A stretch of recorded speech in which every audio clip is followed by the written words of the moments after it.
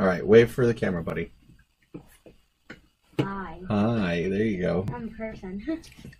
Not only is she a person, she's Hannah, and I'm Gabe from Thinking Outside the Long Box. How are you guys doing today?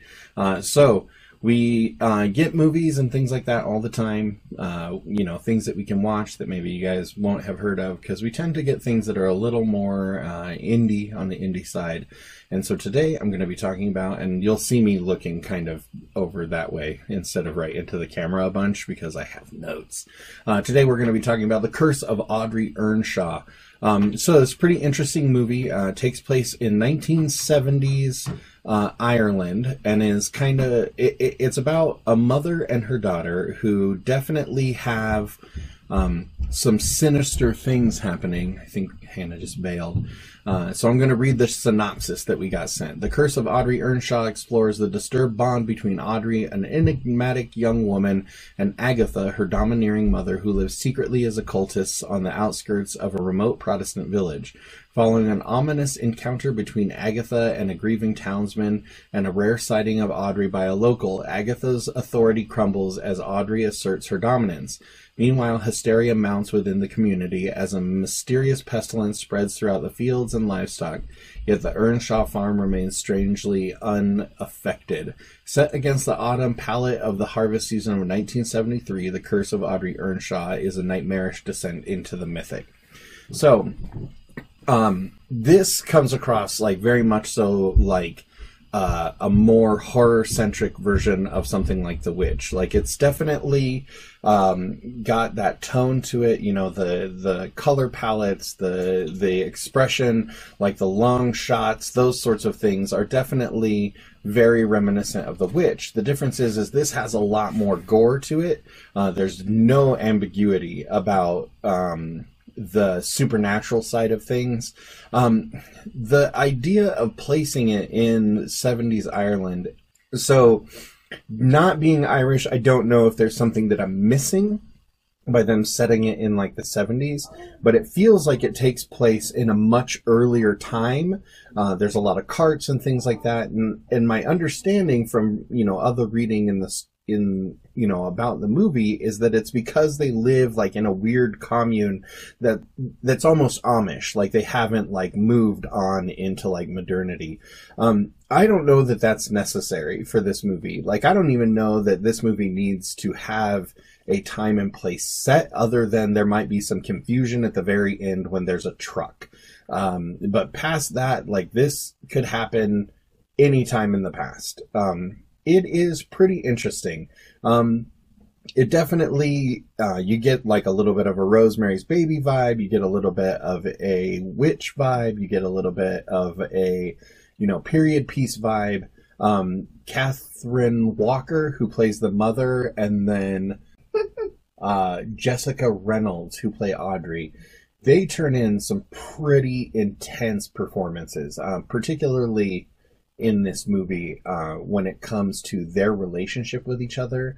And then a guy named Sean McGinley, who plays the local pastor, definitely has a very interesting kind of character arc. This movie's great. It's definitely going to fly under the radar. But if you like things like The Witch, if you like things like Hereditary or Midsommar, if you like Irish movies, like, it's definitely has that like sensibility. You know, they obviously all speak with Irish accents, and it clearly takes place there. Today. Oh, the movie came out today. Yeah, I watched it like 2 days ago though. Oh, wait, how? Because to do things like this, companies will send their movie out early so that we can watch it early and make sure to have a review ready to go for the day that it releases. Oh, that makes sense. That's pretty cool, huh? Yeah. Yeah, that's all in the video too. A little extra bonus behind the scenes content for you guys. It also, there's kind of a twofold story going on as well. There's the mother and daughter, and then there's also a husband and wife who have already had a son die, very, very young. And she becomes pregnant throughout this. And there's this really intense kind of side story that seems like a very interesting extended metaphor for, like, the right to choose, you know, body autonomy and things like that. And I find that super fascinating. It gives a lot of subtext to this movie that it doesn't necessarily have. Like, it's just kind of like a supernatural horror movie, a supernatural thriller, but this adds like a little bit more to it, because you have the daughter who clearly has something crazy going on besides, you know, where she lives and all of that, who is declaring her like autonomy like as a person. And then you have this wife that knows that the child that's inside of her is unhealthy for her, and like in general just unhealthy and evil, and she wants to get rid of the baby, but because they're in this like weird, you know, area in Ireland in like a different time and place, you know, she doesn't have access to any of that. Her husband hates that idea. The local doctor, you know, shies away from it. It provides some really, really intense moments in the movie. The person's name is Hannah, just like mine. Yeah, her name is Hannah Emily Anderson. She actually is the lady that I was just talking about, that is about to have an evil baby. Because sometimes babies are evil. Were you an evil baby? No. No, I don't think so. But anyway. Were you? Probably. So, Curse of Audrey Earnshaw. It is coming out from Gate 67. I do not know what the distribution is going to look like on this. I would suspect that we're going to see it on like Netflix or Hulu or Shudder. It is a really, really cool movie. I highly recommend it.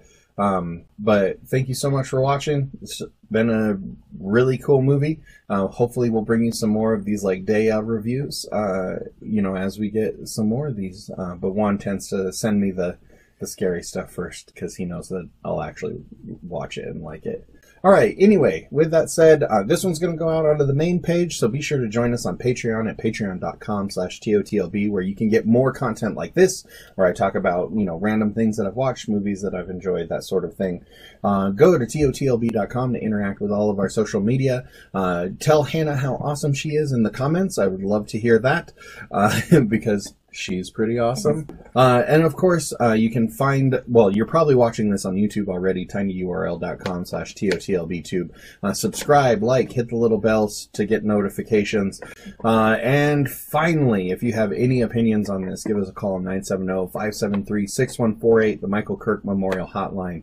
He stood tall amongst those he loved. Till next time, I've been Gabe. Bye.